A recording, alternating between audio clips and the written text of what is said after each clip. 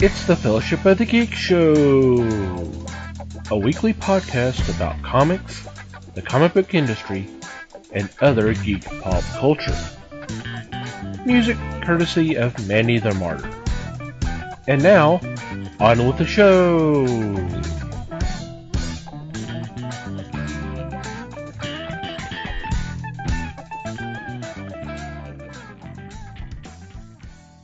Hey there, everybody. It's the Fellowship of the Geeks podcast.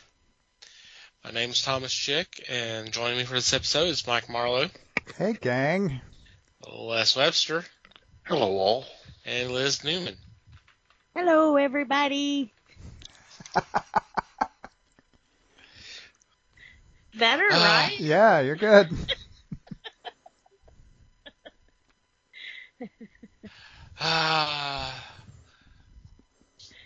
The show where we promise not to sue each other and do restraining orders.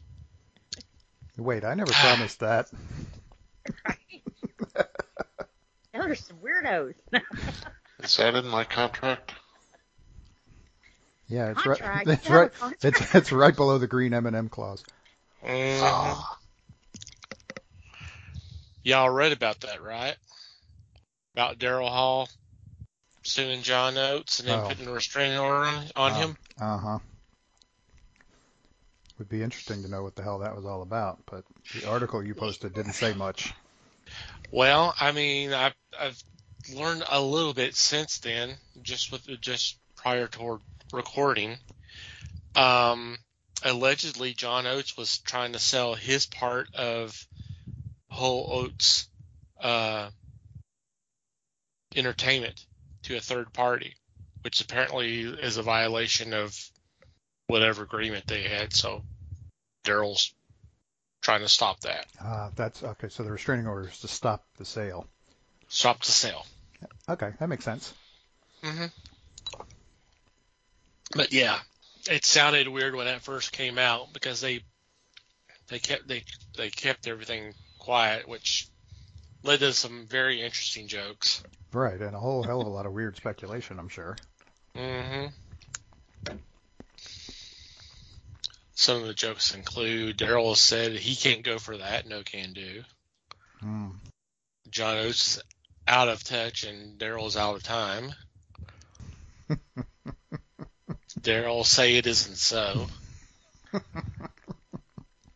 And on and on and on and on. I'm like, you know what? There's been worse jokes aimed at them, so those are kind of cute. Those are nice. What would be fun would be to come up with one for every title of every hit they had. But yeah, we're probably not doing that tonight.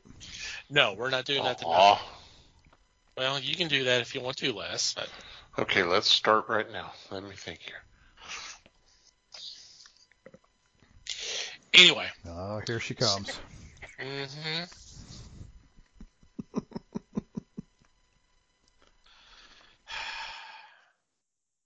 Ow. What? Ow.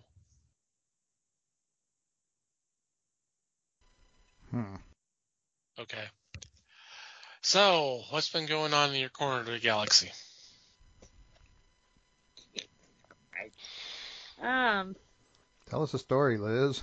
Right. Y'all don't want to hear my stories this week.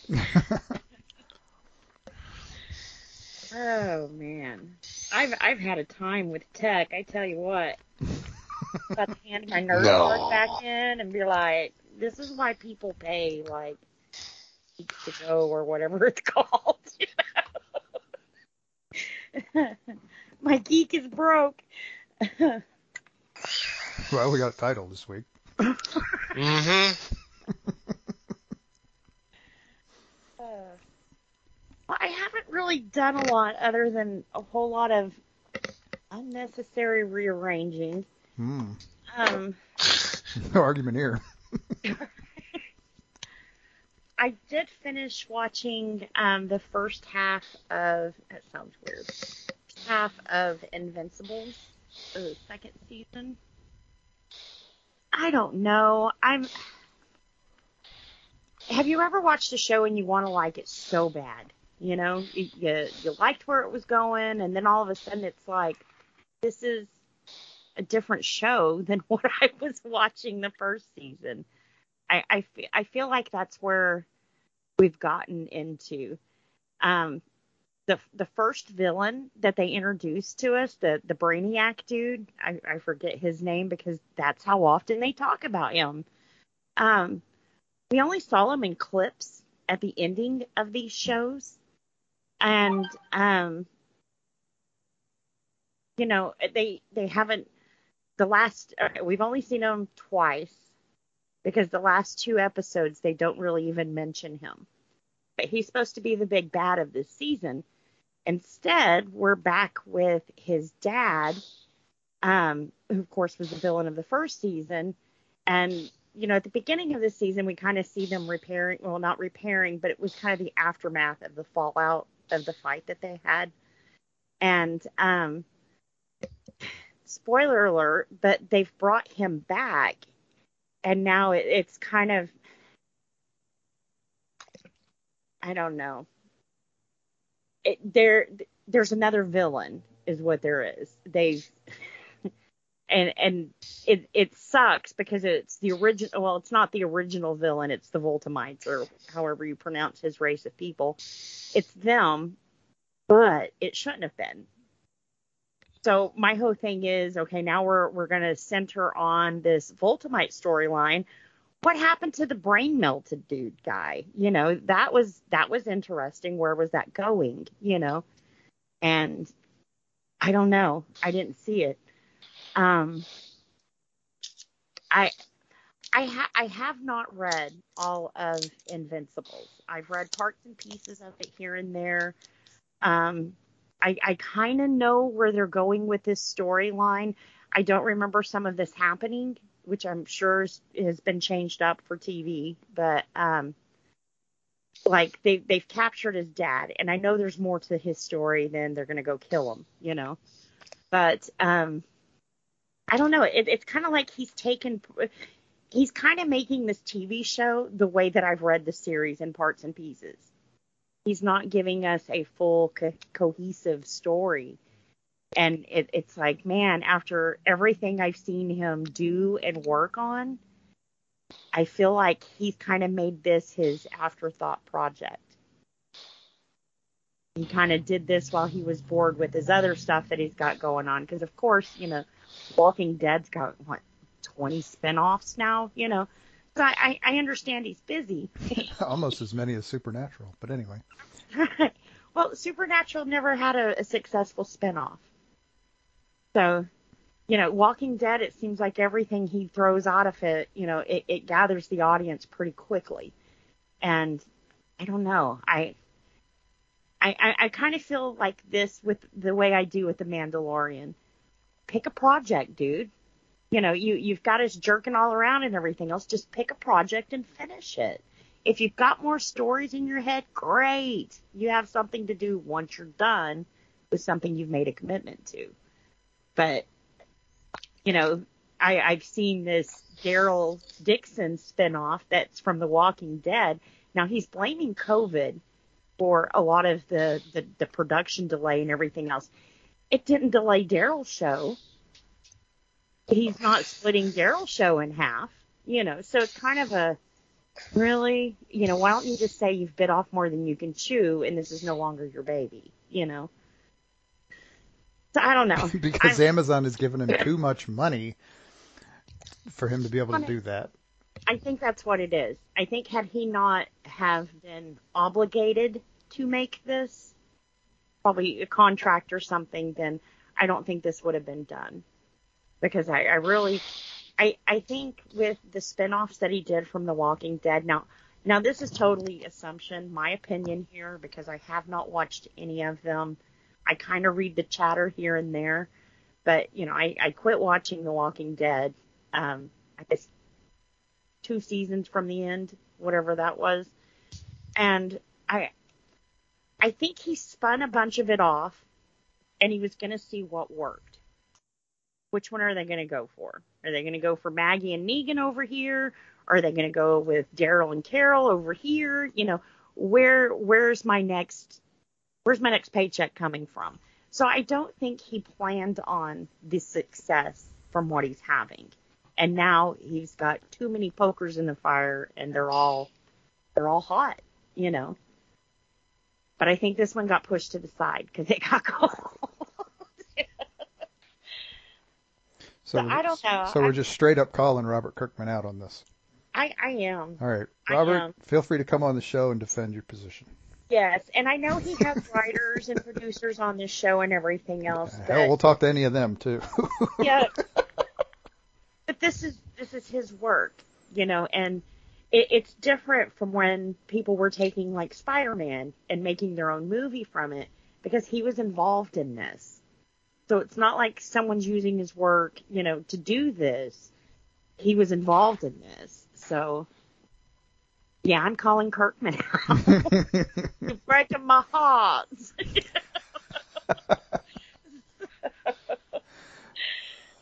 But we'll see. I mean, maybe the second season will come in and it'll just shoot right off. I don't know how, because... Maybe he brings it all together somehow. Yeah.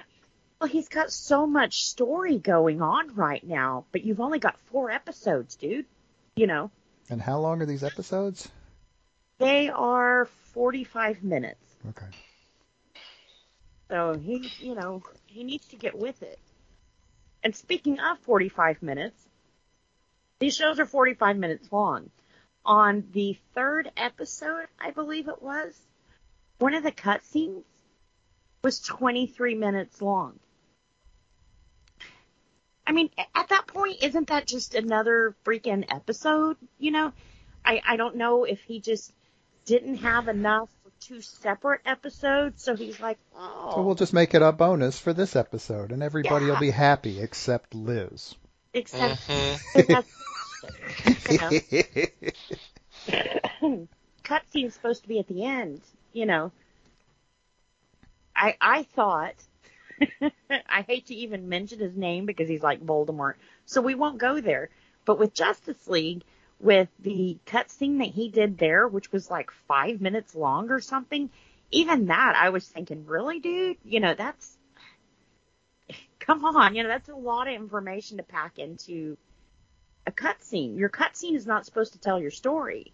It's supposed to be a little Easter egg, a little something to keep you going until the next one comes out. Not a whole freaking storyline, you know. That's not supposed to happen. I thought even that was kind of, what are you doing? But I think because a lot of this is he's just got parts and pieces that they've done that's completed, and he's just kind of patching it together to make it work, you know.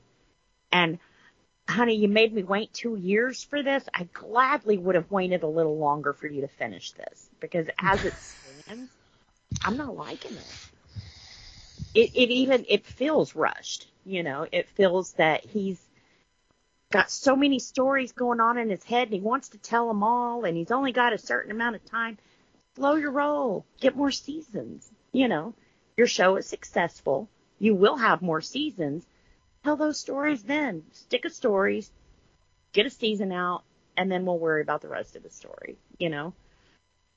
But now we've got people who we don't know if they're dead. You know, did they kill them? What's going on there? Well, we won't tell you. Now you're going to have to wait probably another year for the next 4 episodes to come out for me to finish telling you this. I don't think this was thought out very well at all. And like I said, I hate to even say that because I really liked the first season. It was good. It hit hard. The story kept its pace.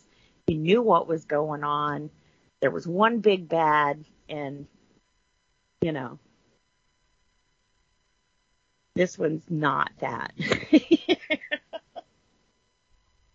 Maybe he'll pull it together. Like I said, he's got a few months to polish a turd, I guess. I don't know, because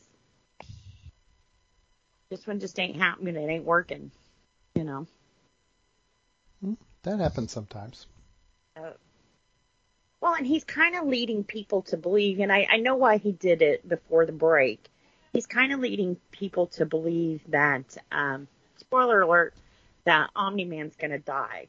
You know, that this is the end of his story. His son didn't make it to him in time, you know, to learn, blah, blah, blah, blah. But it's not. You know, his son does wind up learning from him. His dad does eventually die, but not at this point in the story. So it's kind of like, you went with the cheesy main character death, you know. Which, like Glenn, we will bring him back in the next episode, you know. Which I have Alan the Alien, they kind of teased that he died too, and I have a feeling he'll him again too. I don't think he's dead. And I don't know. To me, that's kind of, I hate to say it, but it's lazy writing, you know. Give him a shock and get a thrill, but it's not going to have anything to do with the damn story, you know. I don't know. Yet. I'm hoping it gets pulled together and it's funny I said Glenn because Glenn, or I forget his real name, but Glenn from The Walking Dead, Stephen Young, he is the lead voice in this cartoon. So it's kind of like, man, you did him dirty again. Right. If I was him, I'd be like, Kirkman, I ain't working with you no more. Right. Twice is enough. Yeah. Don't take the job the third time, dude. Yeah. You know. And I don't know. I mean, if I was some of the actors working on this, I would be kind of upset, you know. They're not getting the material they deserve, you know. Is Kirkman writing the scripts? He is not writing. He's not, what do they call that? The showrunner. But he is helping with the writing on the shows. But he's not the main writer on the show. But my understanding, the way that Amazon has done their behind the scenes and everything else, once these people are done with the animation and everything else, it all runs through him. So he's like the main. So he gets like a creative veto. Yeah. But he does write some of it. Well, and he wrote the source material. Yeah, and he did write the source material. Years ago. And I understand the complications that come along with taking one medium and transferring it over to another.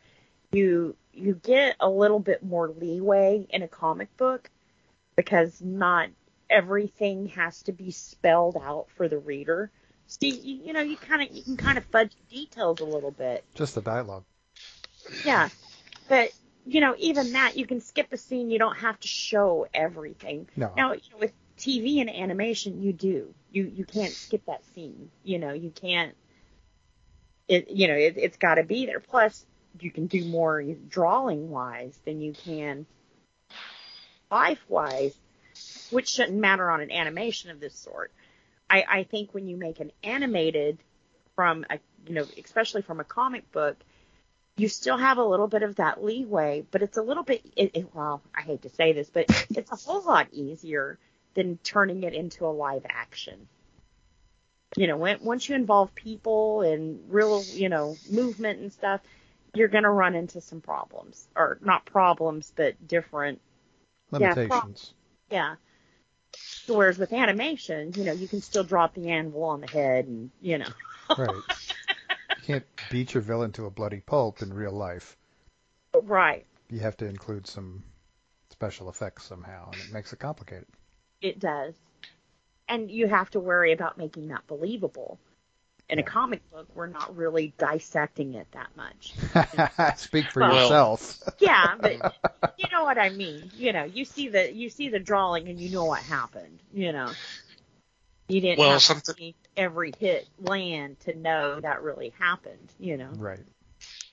And something else you might want to keep in mind. He's probably doing the same thing that he did with Walking Dead, where he didn't want to follow the source material closely. That way that the readers had an advantage on people who were only watching the show.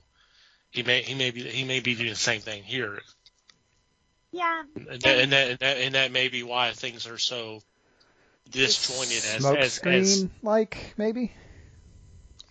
Just a thought. He could be intentionally making things a little harder to understand because he doesn't want the seasoned reader of the comics to pick it all up immediately. Yeah. So he's baiting you, Liz. That's what he's doing. I understand that part of it. I really do. And in some instances, I can even appreciate that. Like Sandman. Sandman didn't follow the comic book, word for word or pain for pain either.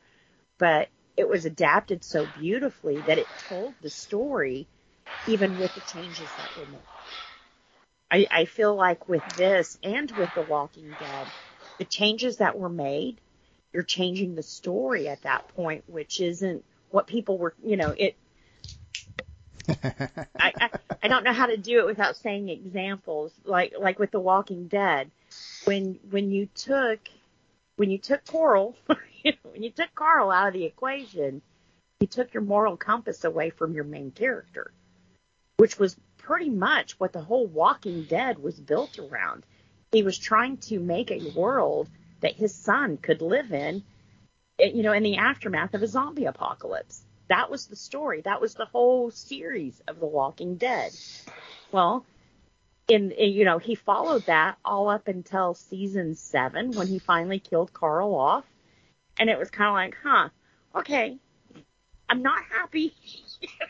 I'll watch it a little bit more. And then he had Rick leave. Well, what the hell is the point of the story anymore then? This was Rick's story about his son. Well, not about his son, but it did involve his son. The whole purpose of the show, or, the story was about the son. And now you've taken both these characters out. It's crap. It's no longer The Walking Dead. Not the story that you gave to me and said you were going to put on TV. You went from The Walking Dead to Dawn of the Dead. You see what I mean? It's two different stories. They're both zombie stories. They're both good stories, but it's not the original story. It's not the basis or the basis of the story, which was, he was trying to create a world that his son could live in. Yeah, I have it too damn close. Nope, it's fine. Keep going. Yeah, so there's a few things, a few stories that have done that. It's you can get away with changing a lot, but once you change your main goalpost in your story, it's no longer that story anymore. It's something different, So I'm hoping he doesn't do that with Invincible. And I can't believe I'm doing this. Yeah, so it becomes a different story, which is what he said it was going to be. No, with The Walking Dead, that's not what he said. Literally what Tom said less than 5 minutes ago. Well, was that Kirkman said it was not. He was going to change it up so that these he did say readers, that. He did say that, Kirkman but not that. before he made the show. So he was already 5-6 seasons in, and then he said, "Now I'm going to change it up." The other point is who owns the trademark on The Walking Dead? Who owns the copyright? Robert Kirkman. That's what I say. Kirkman would. Yeah. Right. It's his to do with as he pleases. Just because you not liking it is fine. Yeah. You don't have to watch it, but that doesn't negate his right to make it. No, but at the same point, No. You can't tell me you're going to have a Superman movie, okay? And we see Superman for 5 seasons. We see him going. We see him doing his Superman thing. We see him jumping them buildings. And then the 6th season, you decide, you know what? I don't think I'm going to do this anymore. I'm going to change this story, and I'm going to take Superman out, and now it's Batman. But no, this is a Superman story. Don't get me wrong. This is a Superman story. But instead of, Superman, stopping that train. It's going to be Batman now. Well, are you still giving me a Superman story? No, you're pissing on my head and telling me it's raining. It's not the same thing. You can't change halfway through and be like, oh, but this is what I planned on doing.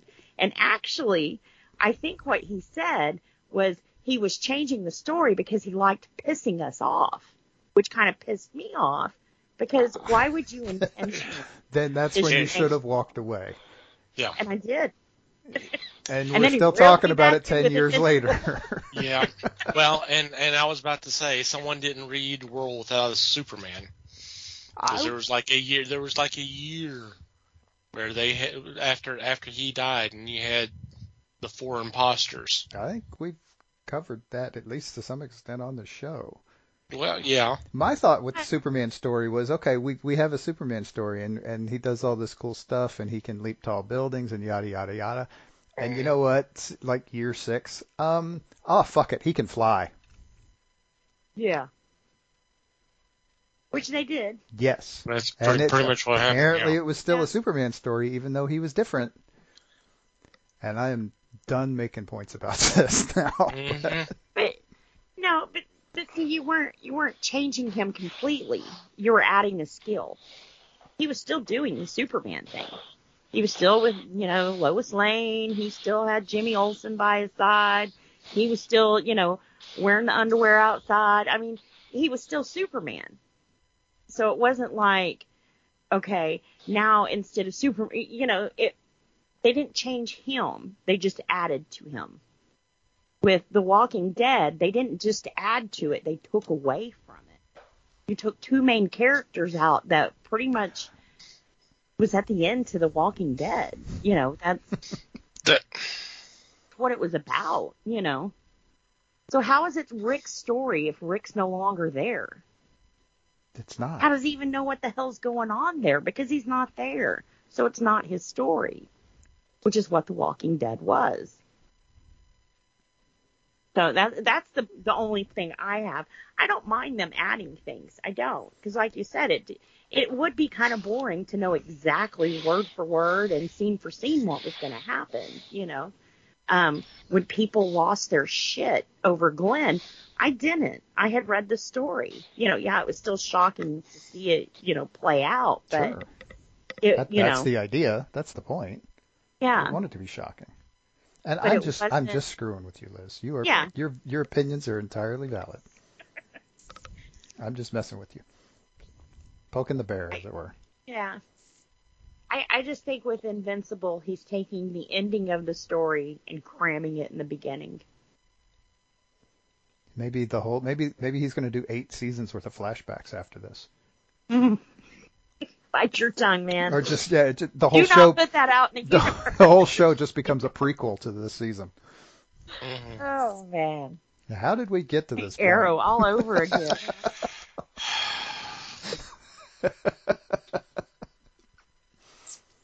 Weirder shit has happened. That would be the final push me over the edge. Now, are we talking the watching the show edge, or are we talking the on the rooftop with a powered rifle edge? Because we need get back to you on that one. Because we need to know what the scale is here, because we need to figure out bail money, Right.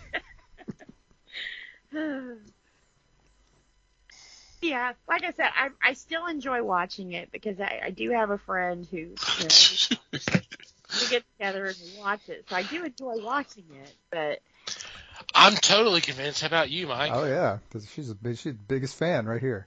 Mm. I was going to say, but at this point, I feel like I'm hate watching. You are. It really sounds like you are, and yeah. I mean, to an extent, that's fine. As long as you're enjoying hate watching it, it's cool. Yeah, I want to enjoy it though.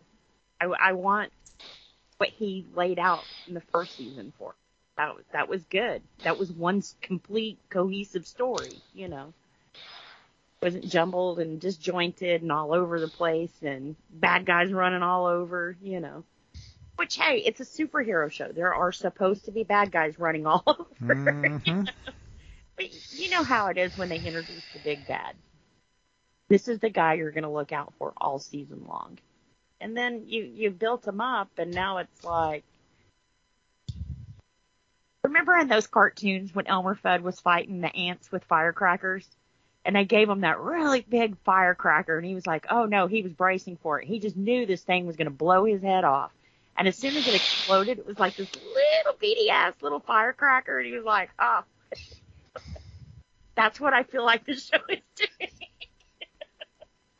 I wanted that big firecracker, and now that it's popped, it's this little bitty thing, you know. All right, we got our first Elmer Fudd metaphor in a while here. Yeah. All right, you heard it from Liz first. Robert Kirkman is Elmer Fudd. Fudd. The Fudd is back.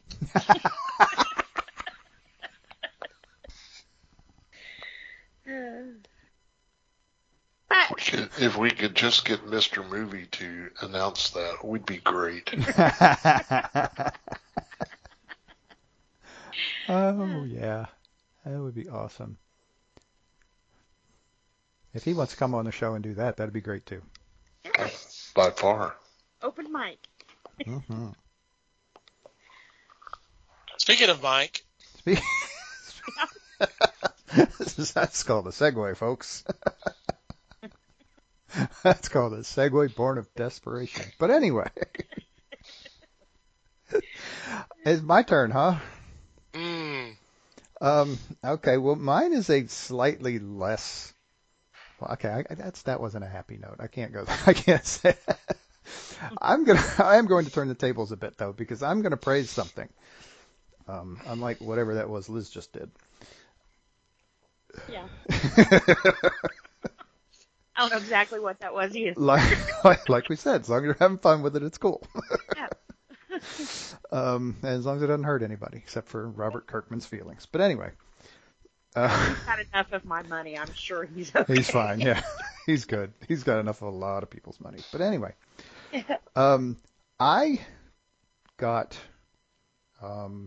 this actually was about a month ago, I got a graphic novel that I picked up that I read just the other day, and I think that a lot of other people should read it. It is called Sleeping While Standing, and it is written and drawn by Taki Soma. What this book is, it's not exactly what you're used to. This book is a series of really short, it's like I said, it's a graphic novel. It's really short little autobiographical stories. And like I said, I think a lot of people should read this book if they haven't already, because it is really good. It is really amazing. If you've never thought that what could be described as a comic strip could give you the feels, this book will prove you wrong. This lady has been through a lot of shit, and there's a good bit of it in this book, and it is the kind of thing that it's different enough from what most comics readers are used to that they need to experience it.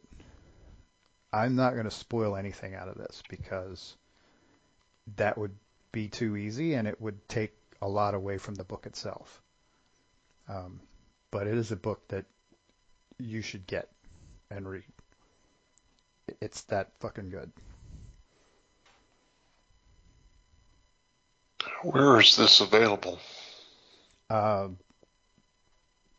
You'd probably order it from any comic shop that you frequent. In a pinch, I'm sure you can get it through Amazon. I believe that's how I got it. Okay. Sleeping While Standing. Sounds good. Okay. Anything else? Nope. Okay. Alrighty, Les. Let's see. Got through the holiday, thank God. Yay.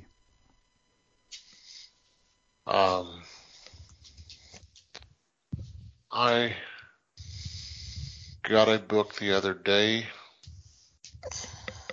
by Joe R. Lansdale. And please forgive me, I'm trying to remember the name of it. It's it's a collection of his short stories, his crime short stories. Ah. And it's a fun read. If you've read some of Lansdale's stuff, the guy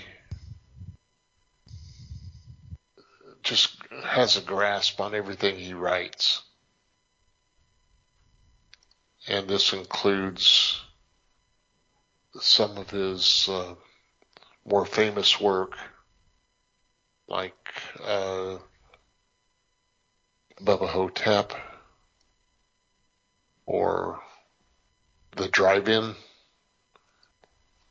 This is good, thought-provoking fun. This will make you think. This will make you try to figure out the whodunit portion of the story. So, if you get the chance, and like I said, I'm so sorry I cannot remember the name of it, which is a big selling point. It certainly helps people track it down. Sure. I don't want anybody to read this because I want all the copies myself. Now that I can believe. Hey. Be nice. So, go looking for Lansdale's latest book. It's what I've gotten into is pretty phenomenal. And this is a writer I would follow for a long time. He's just that interesting.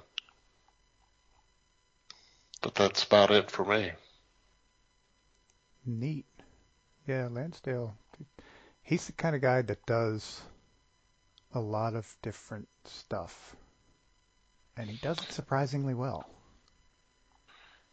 A lot of different genres, yeah. Yes.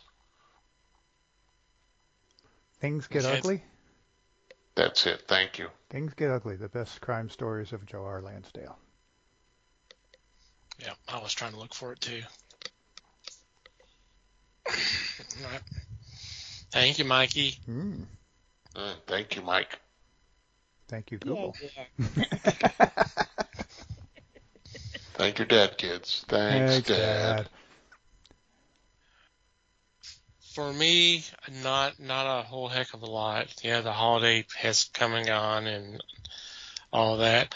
I've actually started kind of binge watching Gunsmoke again. I kind of got away from that for a while, and but kind of got back into that, and I joined because I'm watching them on Pluto TV, and I joined right around I don't know, it's about season 7 or 8. It was right around the time that where Dennis Weaver left, and we had I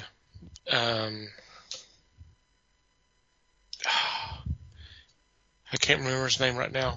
Plays Festus. Anyway, and that renewed my hatred of that character. He gets on my nerves so damn quick. And it's something funny I've noticed this round of watching. It sounds, every time he mentions Dylan's name, it's almost like he's sneezing. Matthew! Gesundheit. Matthew! Ken Curtis. Ken Curtis, yeah, thank you. And bless him. I mean, I've seen him in other stuff. So, bless him. Yeah, I know. He's a good actor. He was a good actor. Because if you've seen him in other roles, you go, okay, this is not the same guy. So I mean, but it just he gets so annoying. Now I do love the arguments between him and the Doc. It kind of reminds me of, in a way, the chemistry between McCoy and Spock on Star Trek, except for, you know, you got a country doctor with an attitude, and instead of having a emotionless, highly intelligent being, you've got a bumbling idiot. Yes.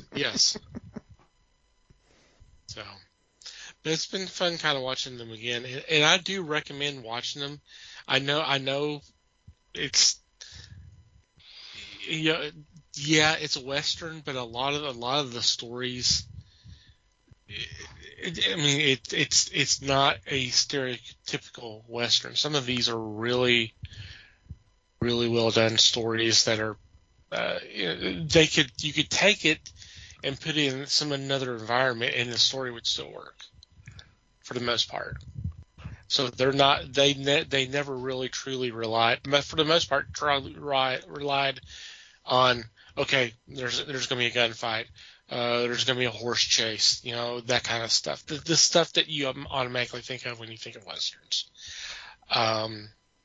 Just really, really good stories. So.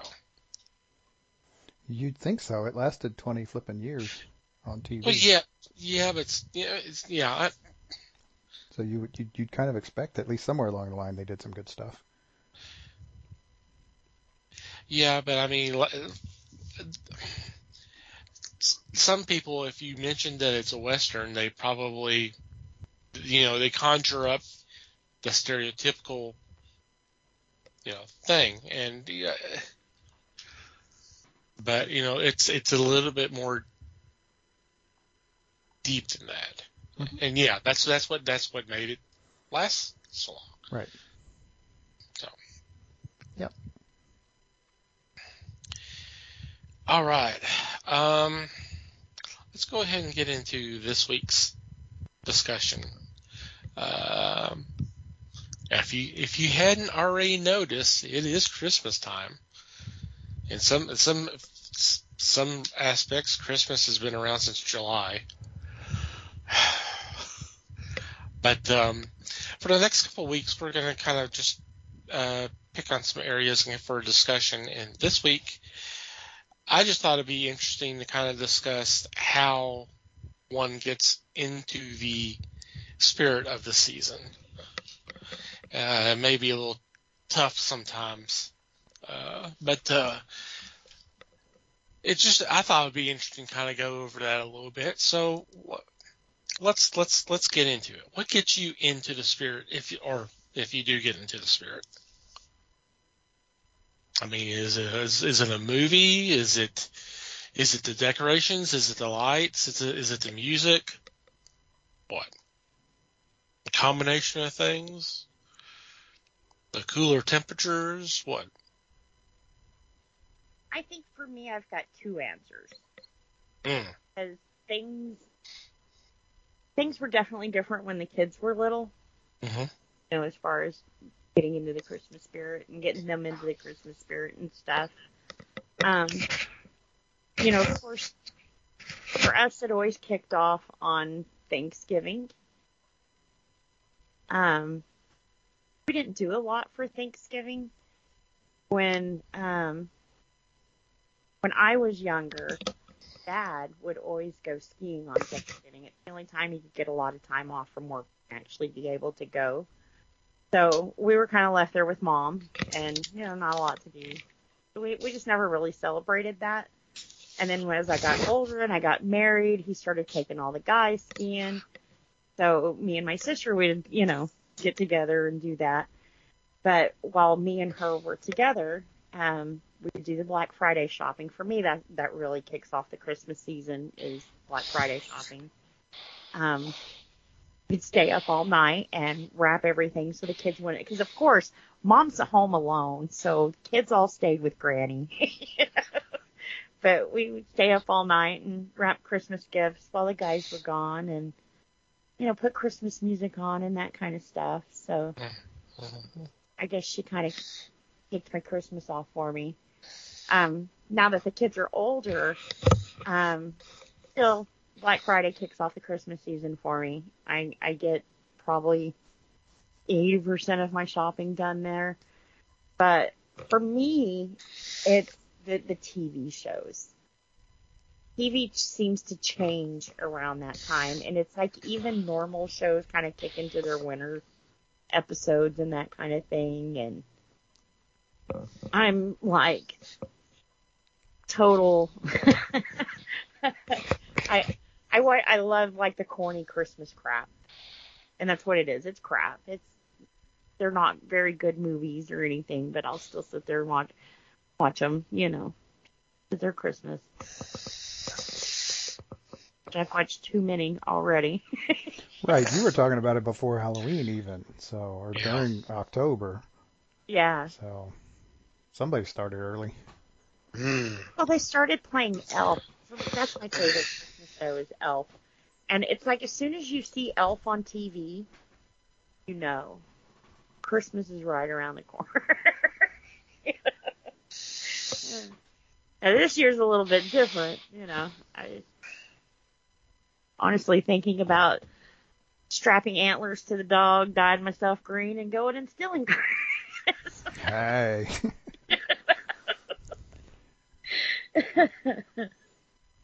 I'm not sure Taco's little head can hold up antlers. I don't know. Oh, it'd be funny to see. You little twig. And he would love it, I'm sure. Oh, I'm sure. He would love being able to go into everybody's house and peeing on their Christmas tree. He is my spirit animal. Wow. Christmas just hits a little differently this year. Yeah, I get that. Yeah. Yeah, I think for me, movies play a big part into, you see all these little happy love stories or, Christmas miracles and that kind of thing. And yeah, it does,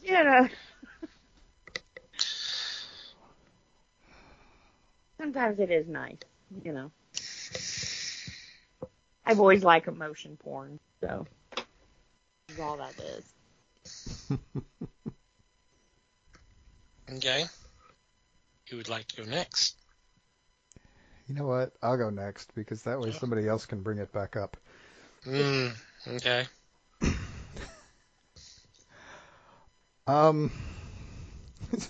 Liz talked about her Chihuahua being her spirit animal, which, boy, there's a therapy session or two in that one.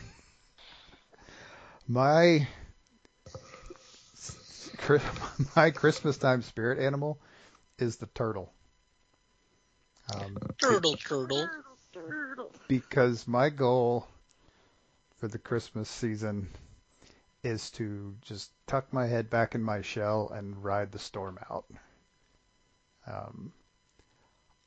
I don't get into the season at all, really. I tolerate the season because I have to. Because, yay me, I have a family that gets a big kick out of the season. So I do my part by I get the boxes of Christmas crap out of the attic every year. I did it this past weekend. And I set them down in the spare room and I walk away. And as long as they don't try to put that crap up in the house too early, I don't complain because that doesn't do any good anyway. So I just don't do it. Well, thank you for taking them down after Thanksgiving.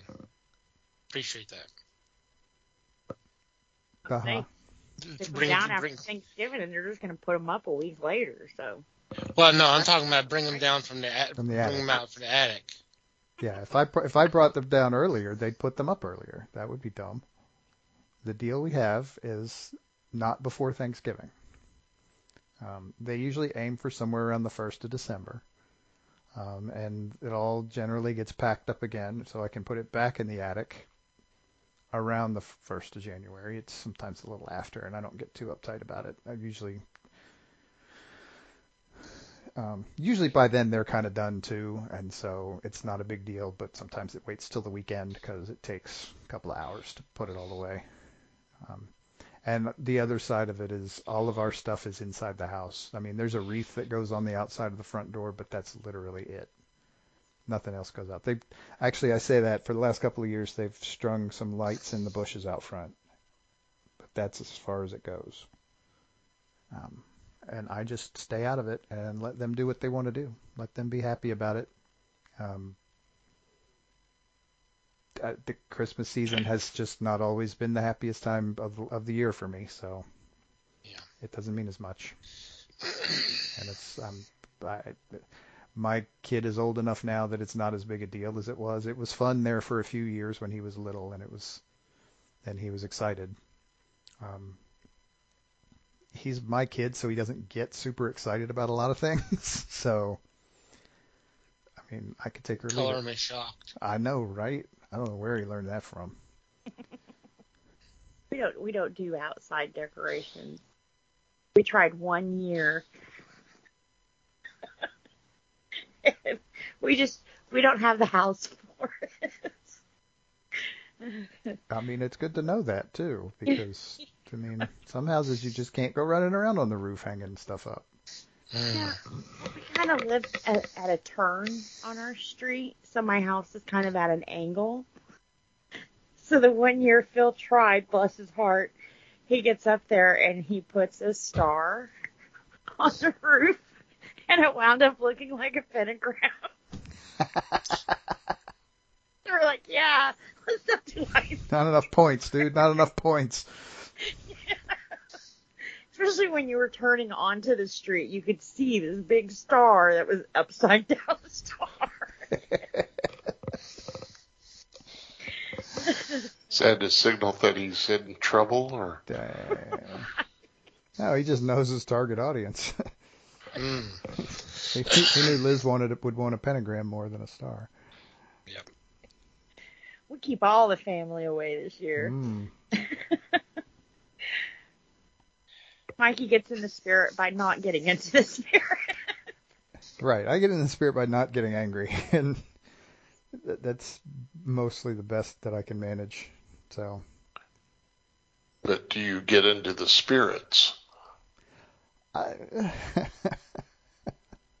Not really a drinker, so no, not so much. Okay. I don't really drink much. I mean, I can't remember the last time I had a drink. I don't get into eggnog. I don't particularly like pumpkin. You're not supposed to get in it. You're supposed to drink it. Maybe that was the problem. That's what I'm doing wrong. No, I don't. It just tastes like milk. It tastes like sour milk to me. So, I mean, I wouldn't drink eggnog any more than I would drink buttermilk. It's just not. It just doesn't hit me right. So I don't do it. And You say that, and now I'm not surprised you don't like candy corn. Just don't like the holiday stuff. I don't like abominations. No, I'm not into abomination. I don't like eating abominations. So no, I consume neither of these things.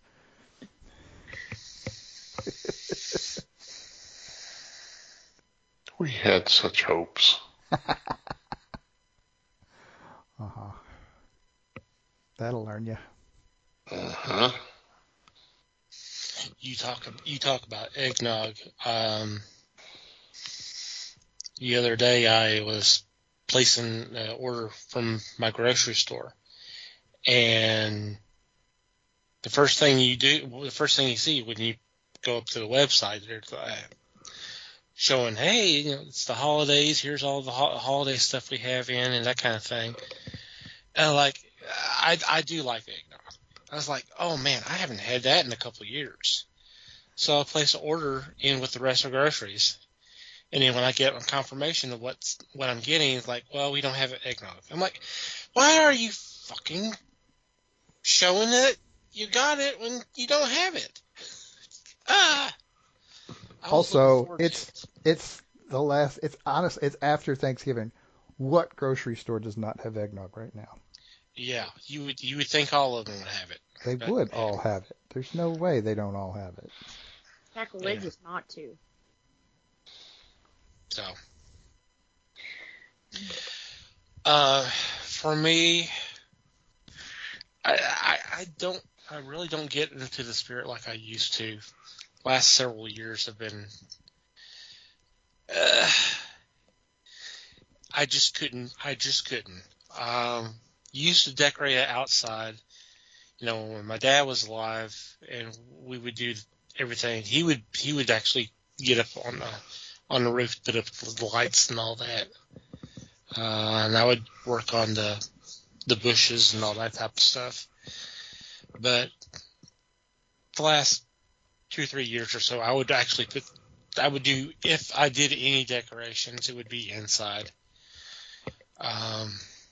But now with a puppy, I'm concerned about him getting access to some of that stuff, and it should just be a nightmare. So I really don't get into the spirit. I've been trying to this year. I just actually had this conversation with my sister the other day. I was like, I had all these intentions of what I wanted to do. I was going to put up decorations. I was going to do Christmas cards. I still could, but just the way things have gone this year, as much as I've tried, I just can't get into it. I've talked a lot about Pluto TV. I know at the 1st of November they brought back their holiday channels, and one of them that I've been watching off and on a bit is there's a channel just of holiday lights. So, like for either 30 minutes or an hour or something like that. And maybe a different type of themed music. I mean, it could be like just piano or some different types of music, and kind of themes of Christmas lights. I was talking about this last night to you guys. They even have a 1 or 2 where it's just dogs. It could be just little puppies or whatever. It's like 30 minutes to an hour of just different images of dogs, and like either out in the snow or around Christmas presents or Christmas trees, that kind of thing. It's kind of cute to watch. But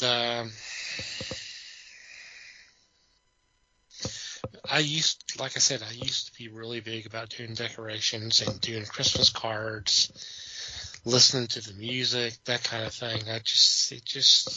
Last several years it's just been really, really tough, and this year's been really bad. Ready for the year to be over. Yeah, I can understand that. You have a few extra Christmas angels this year, though.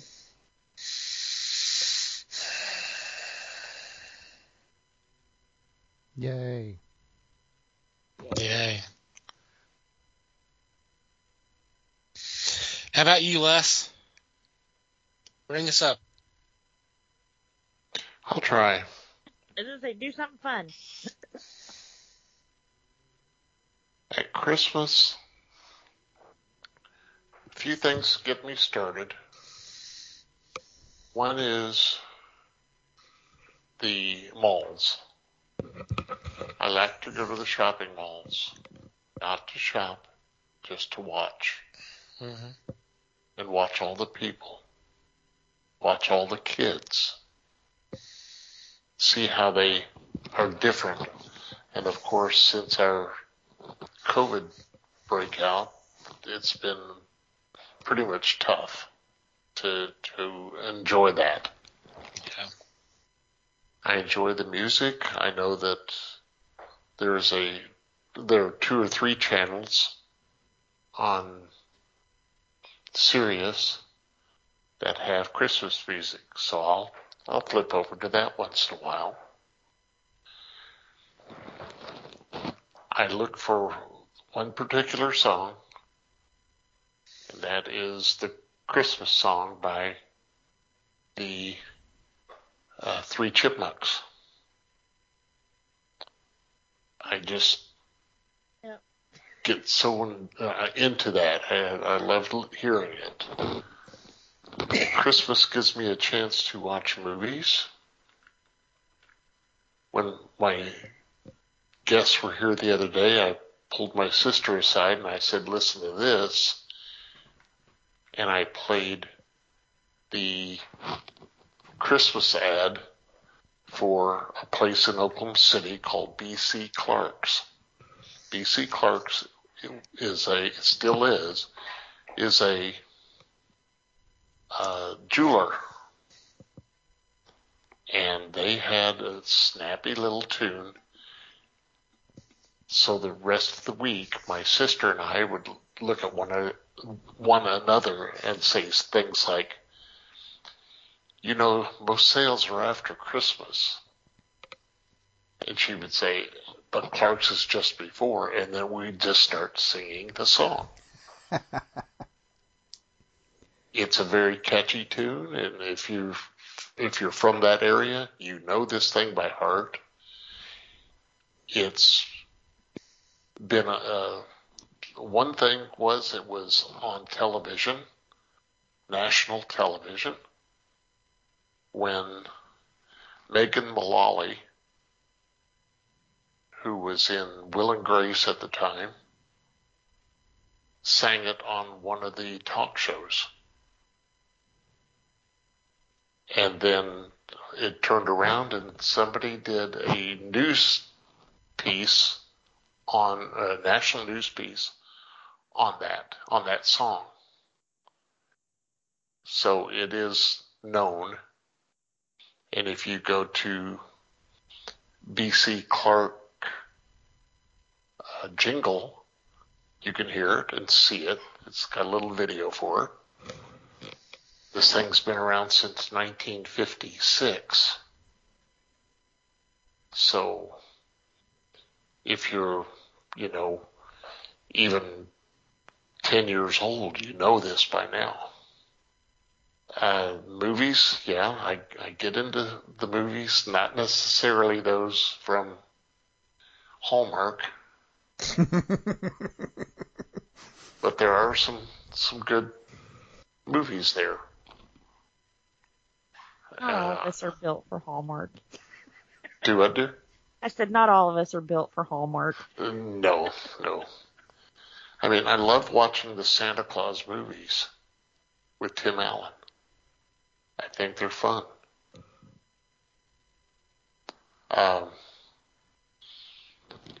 not into the decorations. In fact, my wife is not either. So we have a couple plants in here that we put a string of lights on and say, oh, that's it.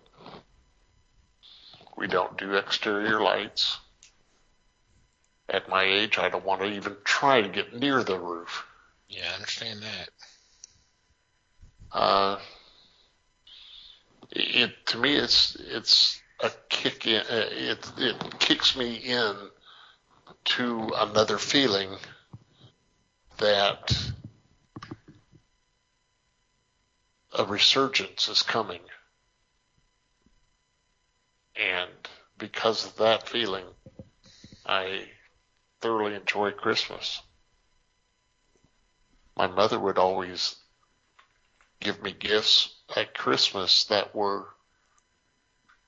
prone to be Christmas. Because she said she felt that I loved Christmas so much, it was my favorite holiday. And she was pretty much right. Not totally, but pretty much. When you've got 4 kids living in a house, 5 later, you make do. You have your brothers and your sisters and just go at it. Like cats and dogs, yes. Mm-hmm. But then you turn around and feel like this is the season that we are accepting one another in every way, shape, and form. So, just the ideas of, to me, going to the mall and seeing what's going on.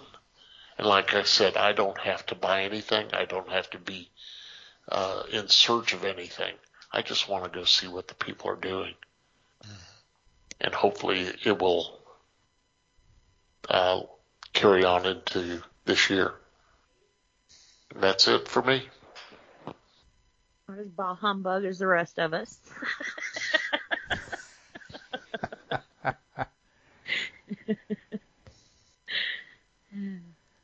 Yeah, you say Taco is your spirit animal. Scrooge has always been mine. But anyway, Scrooge and the Grinch. I still get Grinch stuff for Christmas occasionally. I love Christmas, but you know, I'm the kind of person though I like doing stuff for other people. I like seeing them happy. So like Christmas is right up my alley, you know, but it's just taking a little extra.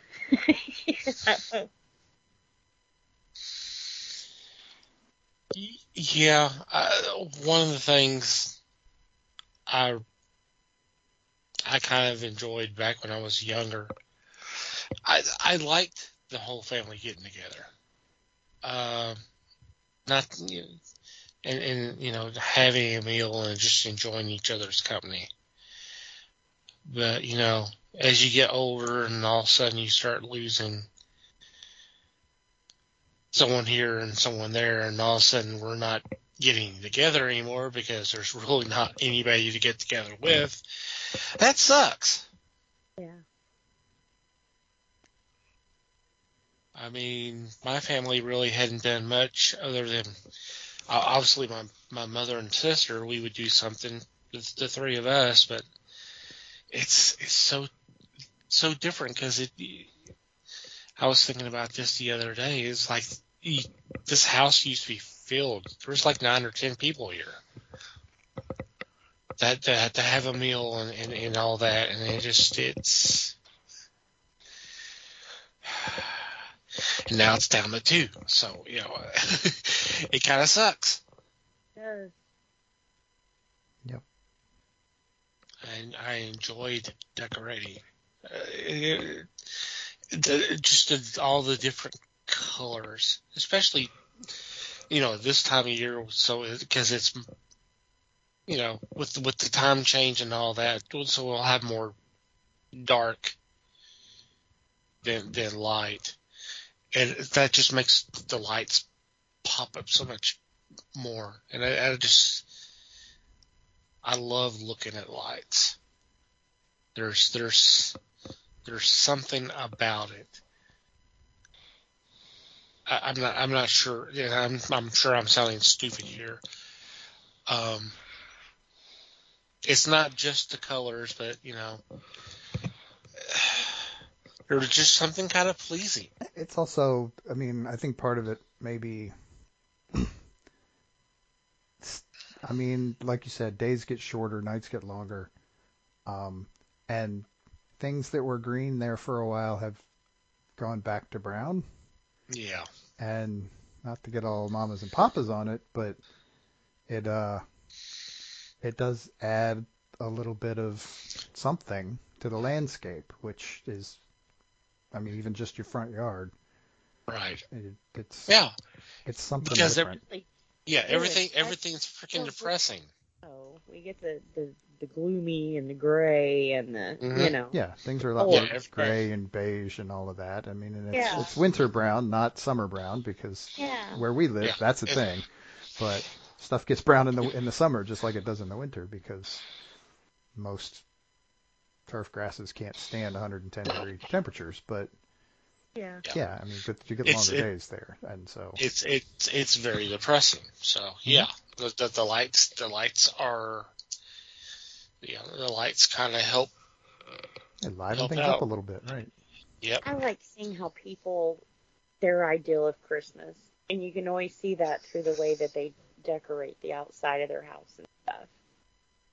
We used to, when the kids were little, we would get them all loaded up and get some outside. Back to Christmas spirits again. Jeez.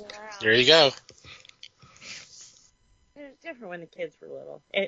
It's hard not to get into the Christmas spirit when you got a kid who's so excited, and I tell you what, as a parent, your kid will never act better from the time Halloween ends to Christmas morning. They are on their best behavior. They're cleaning the house. Trying to do better in school. Yeah, it's a good time, Mm. Trying to be worthy of that BB gun. Yeah. Rain dryer. With compass in the stock. Yeah. Mhm.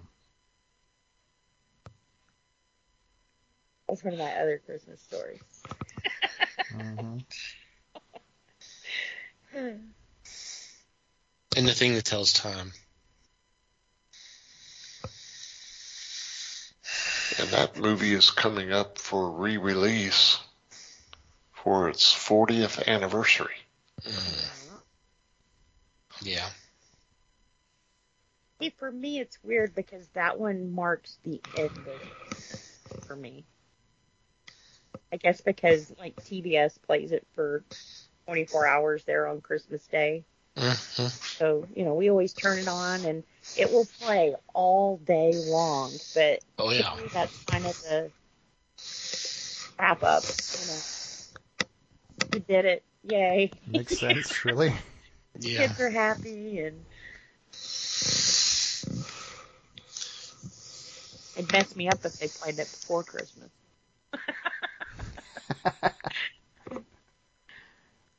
And if you think about it, they usually don't. That's one that I don't know if TBS has the rights to it or, Probably. but they usually save it till, Christmas Day or Christmas Eve, actually. Yeah, it usually starts about like 6 or 7 o'clock. Christmas Eve and goes until about 6 or 7 o'clock. Christmas night. Yeah, it's literally 24 hours or so. But it's good because it gives the staff of TNT and TBS time to kind of get away and actually be with their folks. Yeah.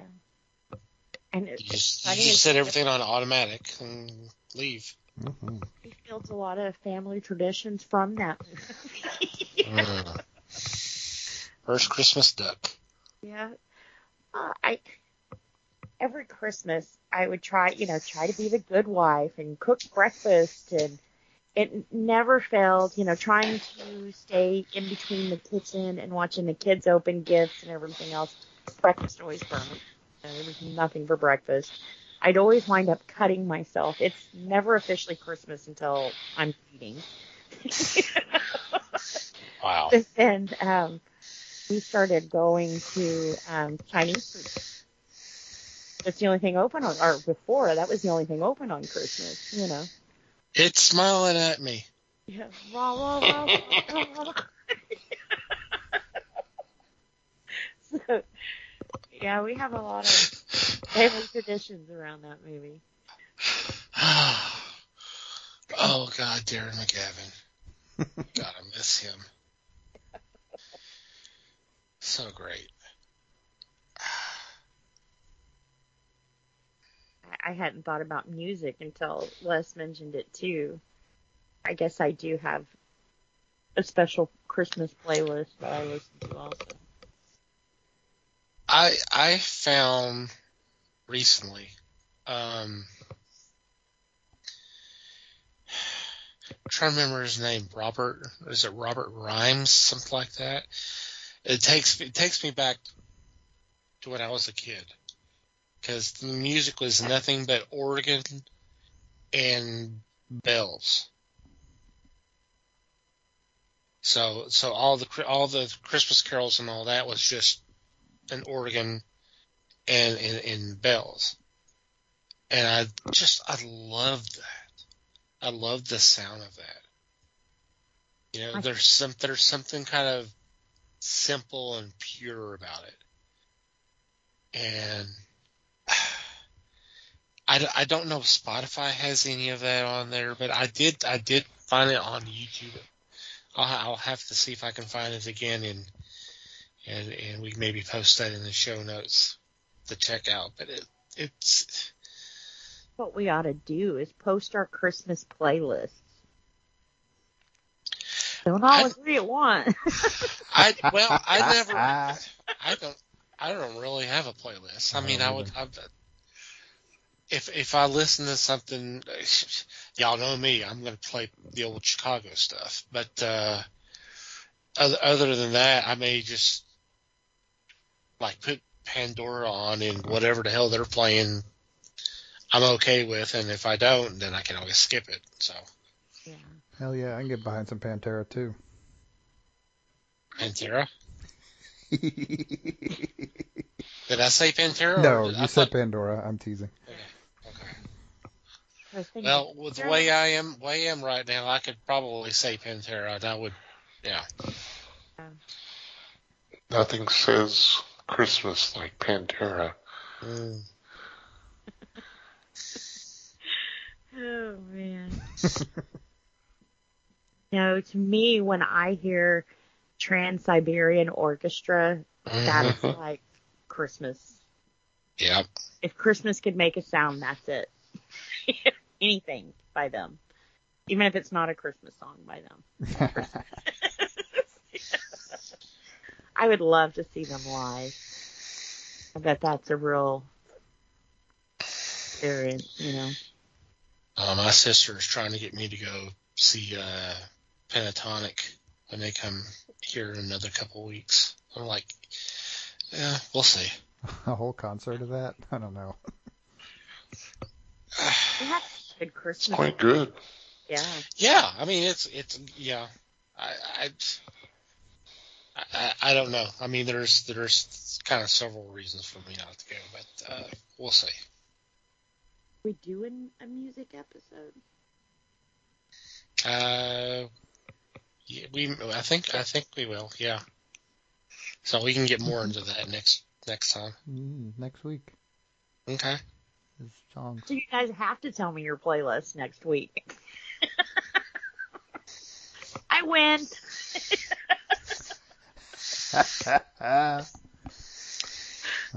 We'll see.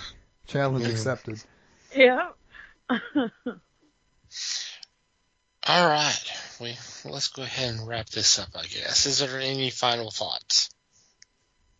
Come share with us how you get in the Christmas spirit. Maybe it'll inspire us. We need a little extra help this year. If you have a playlist, enter that. Yes. And if you have a good enough one, well, we can't do that. So maybe we'll mention it. Wow. Damn. Careful there. ACAC guns just took it out. I wonder if Jensen sings any Christmas music. Oh, Lord. Oh, crap. She's been saving that one. We can't get through one episode.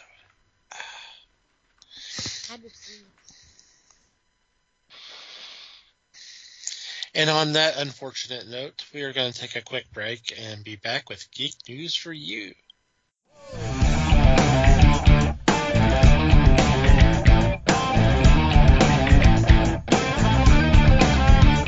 And we're back, and it's time for Geek News for You.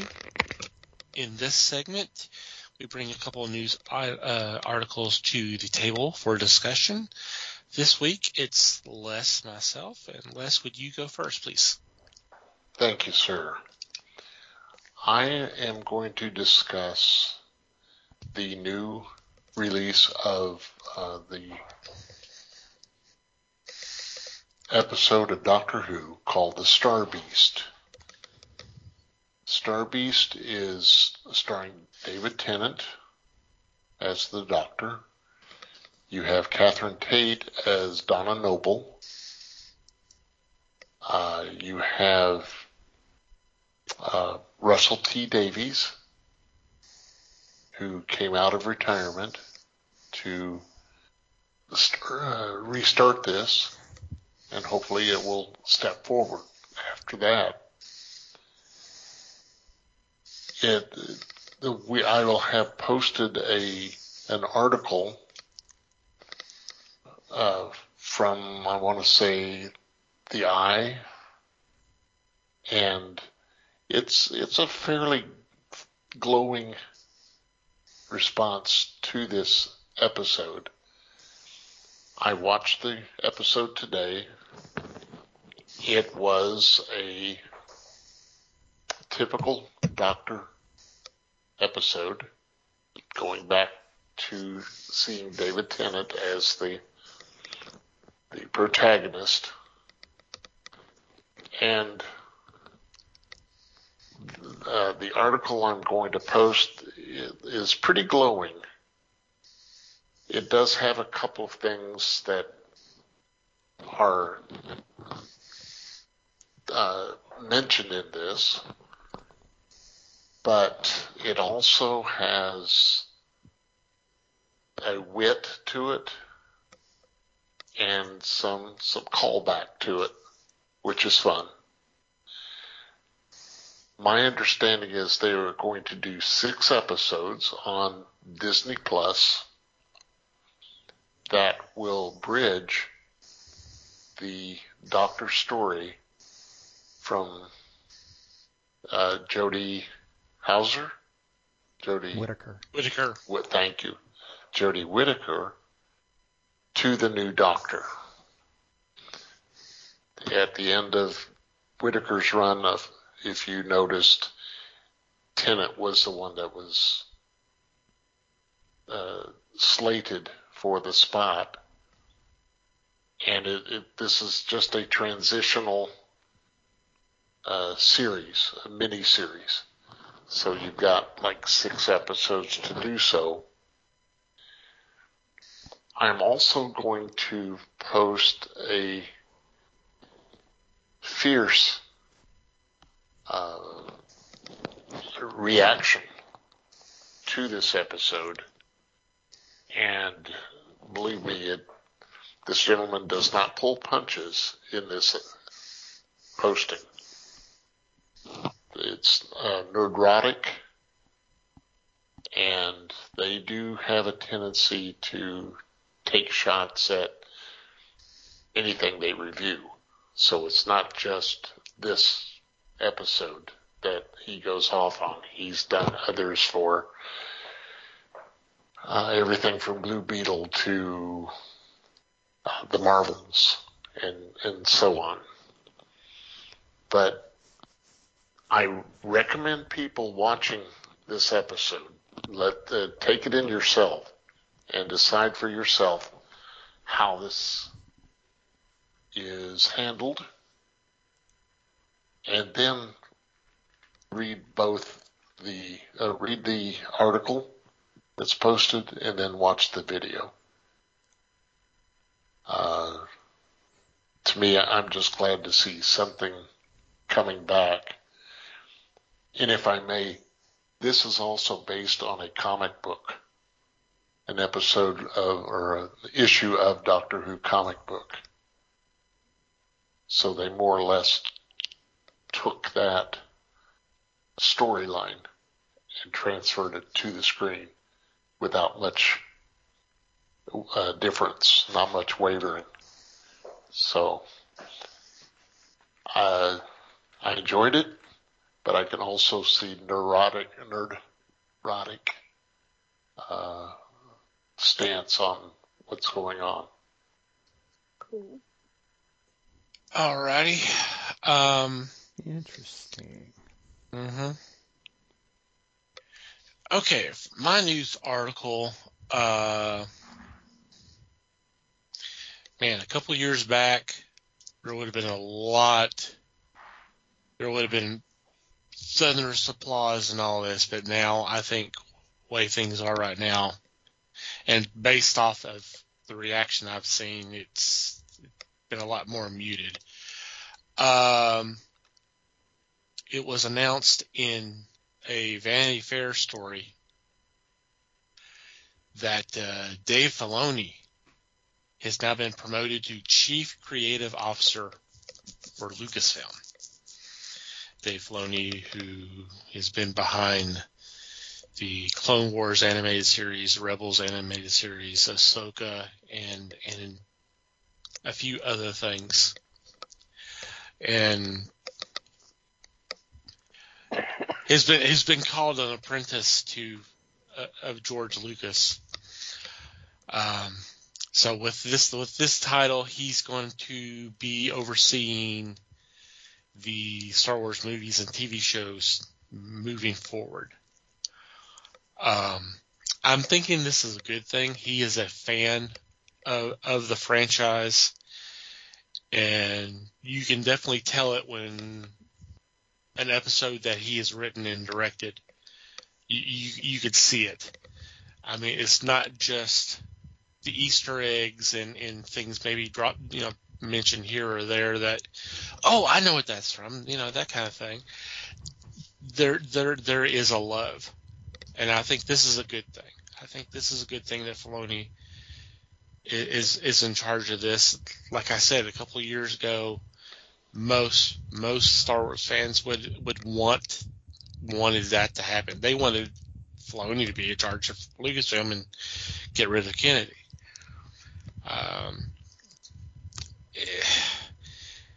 It just seems, from what I've seen since the TV shows had started up, I don't know. It's gotten a lot more negative, but that could be more all fandom than just Star Wars. But I just think this is a good thing. There needs to be some kind of guidance, because it seems like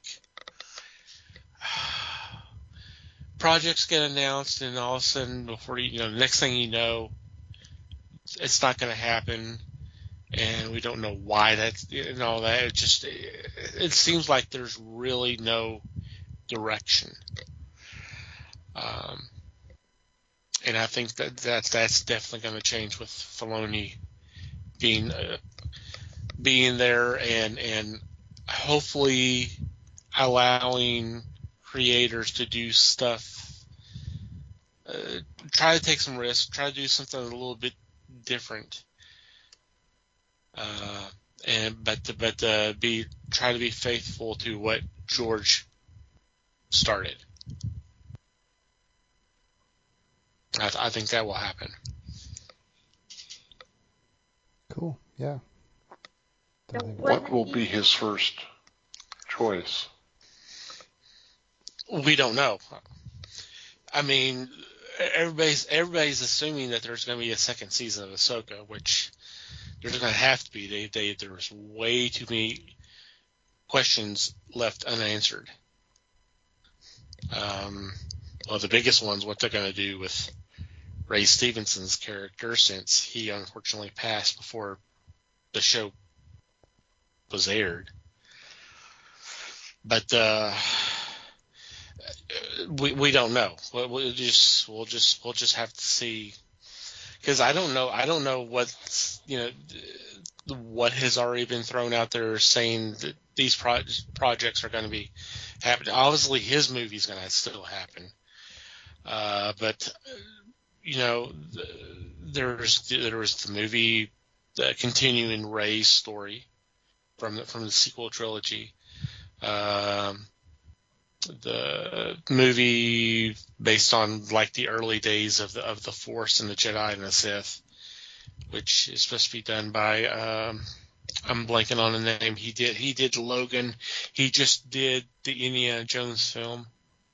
Hang on, let me get it real quick. I think James Mango. Yeah. I think he needs to keep these people on track. I think they've been doing too much. That's my 2 cents. That's a running theme with you tonight. Well, I've had this complaint before with the Mandalorian. I think they struck lightning, and then they're like, oh, but wait, we could spin this off and have Boba Fett bomb. Then, no, wait, people still like this, and they're still watching it, so let's spin this off, and it bombs. And it's like, dude, stick with what people are wanting. Tell us the Mandalorian story. Don't make it a spin-off. Don't make it lead up to a freaking movie. Just give us the show. That's what we liked. But instead, it's wait 2 years in between each season so we can give you this bullshit that they shouldn't have done in the first place. Stay on track. Go where your audience is leading you. Blame Favreau, because he's the one that's over that. Yeah. Well, that's what I'm saying. Get these guys together. Come on. Mandalorian's got, 20 producers? I mean, come on. Too many pokers in the fire. Rein it back.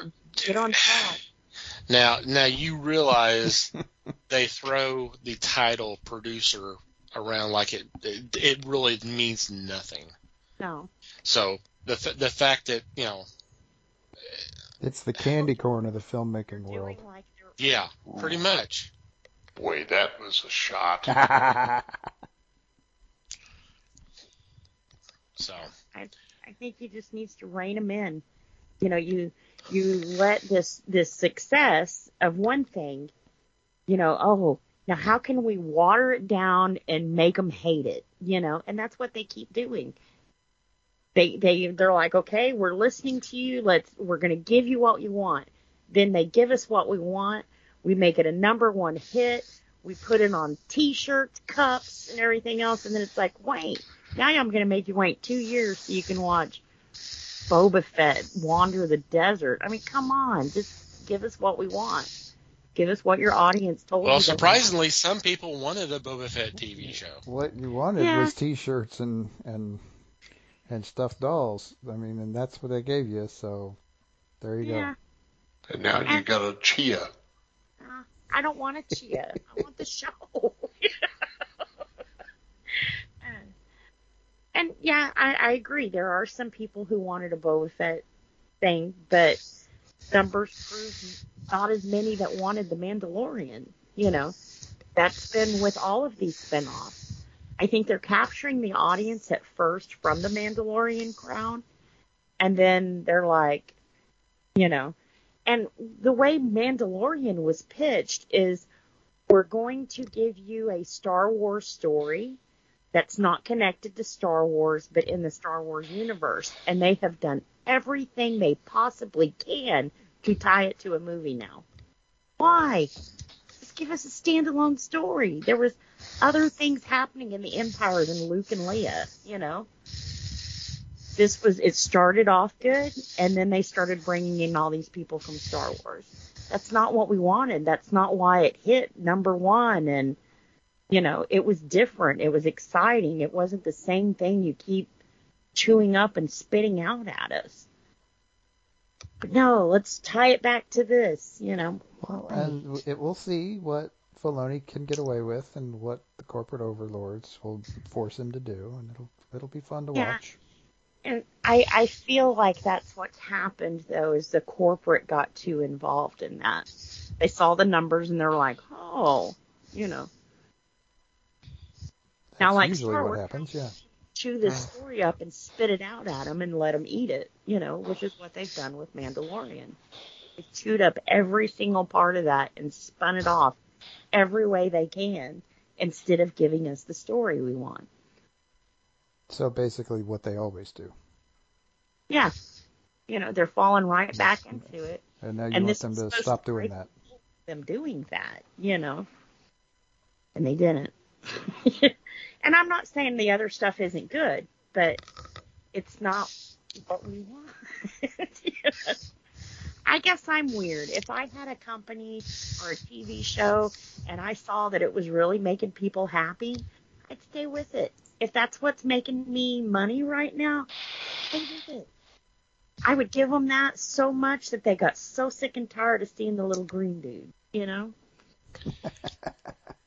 You say that, but fans don't know what they want. Right, and that's a lot of the problem. Yeah. We got The Force Awakens, and what was the number one complaint? Oh, this is A New Hope regurgitated. It's the same thing over and over again. Well, that's what y'all want. Okay, well, let's do something different. We do Last Jedi. Totally different. Oh my God, it's so different. What the hell are they doing?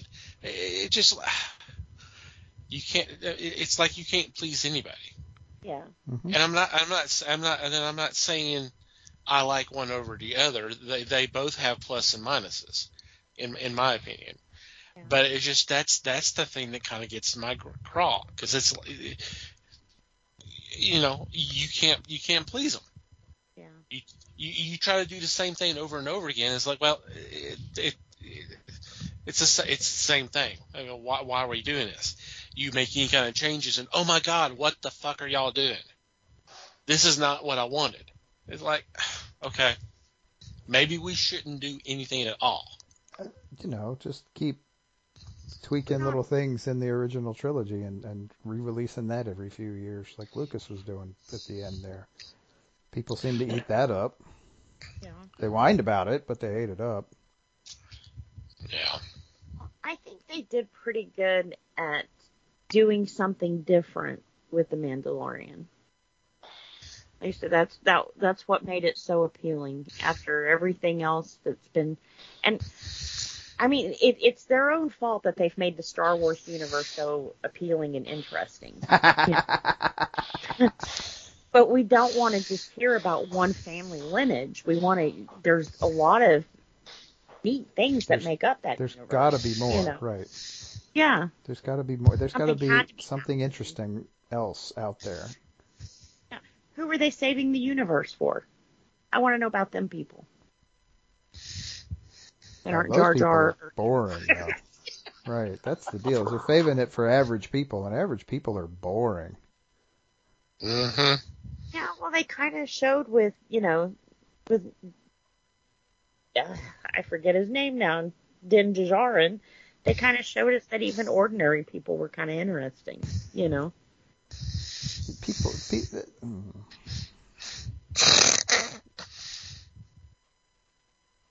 Yes.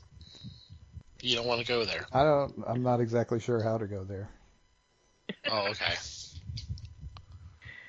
And I don't know. I say I want more, but I'm kind of scared with what they're going to do next because they've burned you so many times. Well, that and kind of like The Walking Dead when they took their two main characters out, I'm afraid they're about to do the same thing over here. You know, instead of giving us what you want, you're going to force us to watch this other stuff we already told you we didn't want by removing the two we do want to see.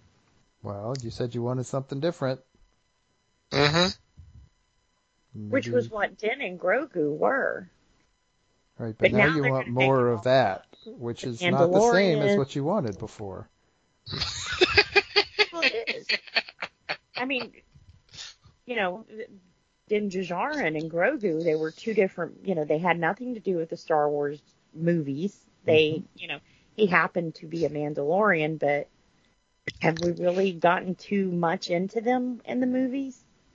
But no, but wait, they're about to make a movie and they'll make you be it.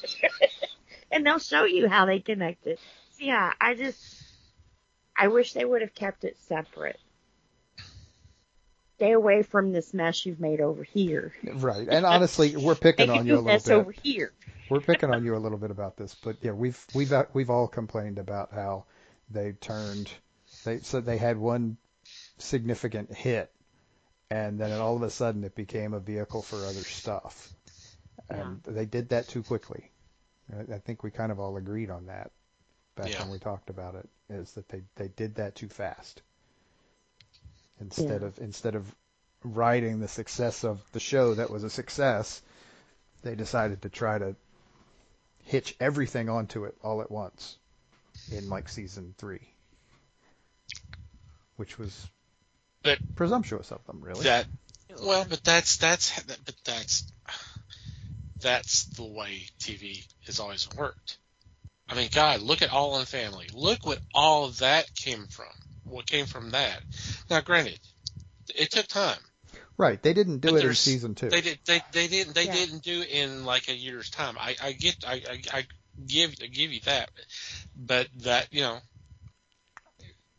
it's something similar, just in a shorter time frame. Right. And well, it is, but it also smacks of desperation when you do it that fast, which is definitely, well, it's not really that different, but it has its own emotional baggage. We'll put it that way. And it's too much too soon. I don't disagree. People like change, but they like it in very, very small increments. Yeah. Well, because if you change too much at once, then it's something different, and it sucks. It is. It's not change anymore. It's something totally different. Yeah, you've changed it, so I'm not happy with it. Right. Yeah. So. And you're also right, Tom, in that people don't know what they want. They don't. So. But they know what they don't want when they see it. Right. After somebody's sunk $40 million into it, they now know that they don't want that. Yeah. Yep. Well, wasn't there also another standalone Star Wars movie, or was it a movie? Maybe it was a series that they did that did really well too. Well, there was Rogue One, but that there was the joke that they were going to do a sequel to Rogue One, and we're going to call it A New Hope. Yeah. Because that's what it was. Yeah, it was the prequel to. It was literally leading up to A New Hope. Yeah. So. Well, and then there was also the Solo, which was not a success. Which was not a success, but yeah, I've only seen bits and pieces of it, so I can't say anything one way or the other. I haven't actually sat down and watched it.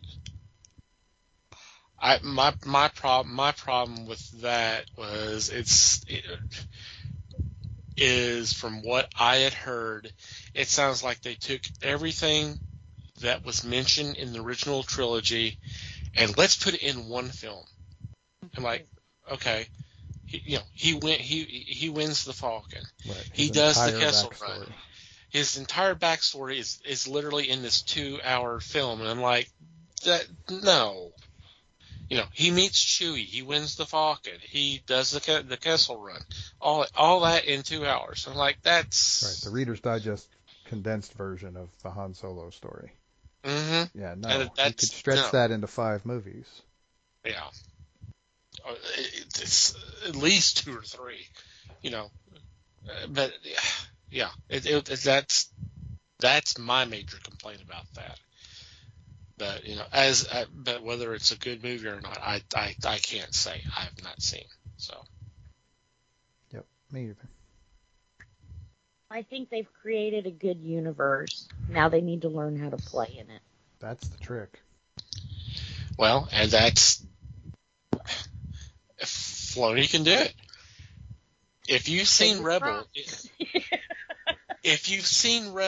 then you know, because I mean that is not a Luke Skywalker story.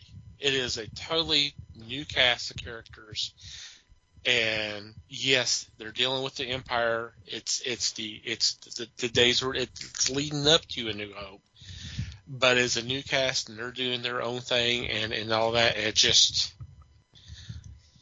I enjoyed the heck out of that show. No, that was the animated one you were telling me about. Yes. That I started, right? Yes. Yeah, I enjoyed that one too. I had to think for a minute. There's been a lot of stuff. There's a lot of stuff to remember, right? Yeah. Yeah, and you definitely need to watch Rebels for some of the stuff that's in these shows that get mentioned and explained and all that. So, especially Ahsoka. Because that is literally Rebels seasons 5 or 6. I don't remember what it is now. And they had one guy, and I think was it the Mandalorian or Boba Fett. He was like a robot cowboy. I forget what his name was now, but it was kind of interesting seeing him over in the TV show because we saw like a totally different side of him in Rebels. Mm-hmm. So it was kind of neat to see a follow-up kind of on him. So some of it's not bad, but like I said, when they try to tie it back to the what I call the OG trilogy, you know, it just don't do it. Well, You don't have is the deal. Yeah, and supposedly the whole thing was that the movies and the shows were supposed to do stuff not tied to Skywalker. Yeah. But you know, in that same realm. Yeah. But in some cases, it's kind of hard to avoid that. Like you talk about Grogu, but he's a force sensitive. So yeah, I mean, does Luke have to be necessarily involved? Well, yes or no, it depends on how you feel about it. But you know, that's that part of that story's done. Yeah. You know, he's made his decision, and he's not gonna become a Jedi. He's staying with Din Djarin and become a Mandalorian. When they did tie that back to Luke, I didn't see that as offensive as some of the other things they've done, though, because although it was a big moment, it wasn't a big part of the show, if that makes sense. You know, of course, nostalgia, yes, but it wasn't, you know, it didn't take a lot of time for him to be a part of that story. Right, because he didn't come in and take over the story. Right. It was still Grogu's story. Yep. And I think there was only maybe 1.5 episodes with him actually shown a lot in but it never centered on him or what he was doing there. It was, like you said, it was all Grogu's story. Right. Had to explain how he... Which was nice. They missed that step in the last movies.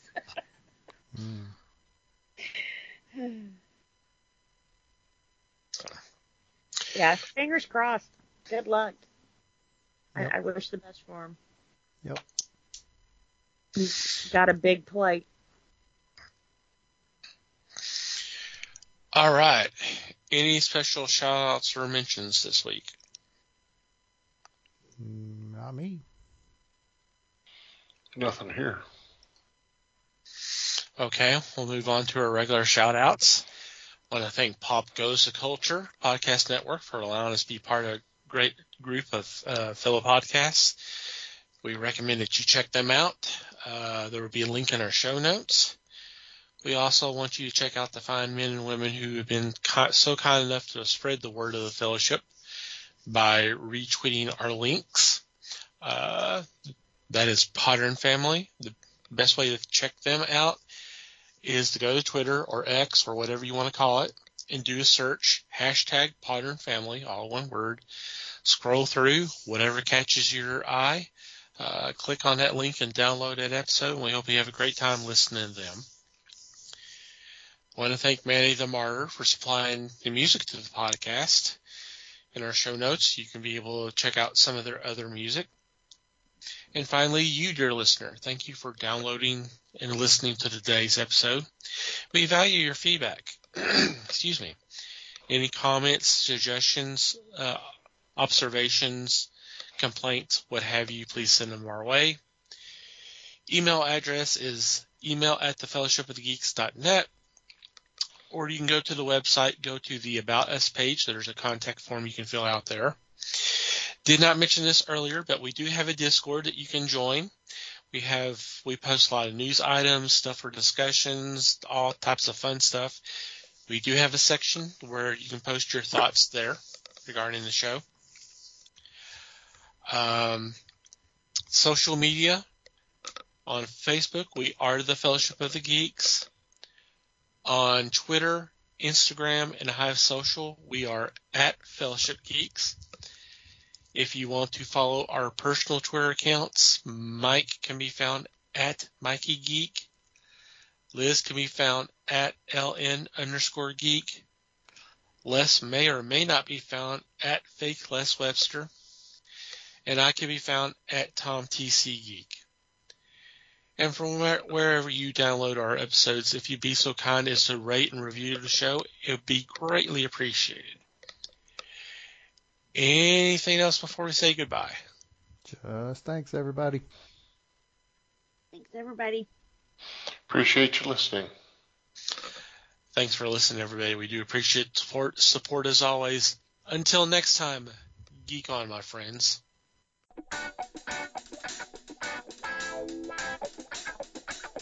We thank you for listening to the show. Comments, suggestions, and questions can be sent to email at thefellowshipofthegeeks.net. You can follow us on Facebook at The Fellowship of the Geeks and on Twitter at Fellowship Geeks. Until next time,